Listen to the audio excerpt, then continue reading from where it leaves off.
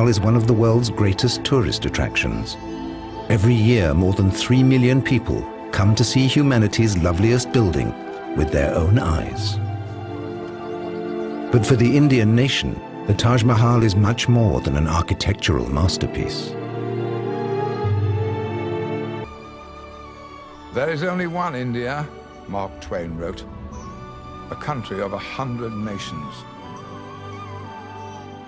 The land of dreams and romance.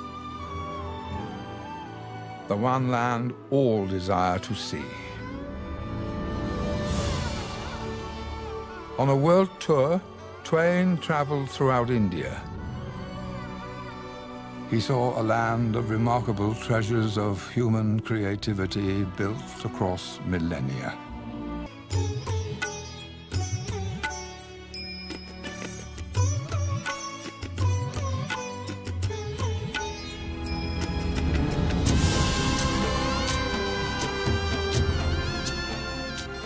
India is a land of colorful customs and fascinating events that are among the largest and most spectacular in the world.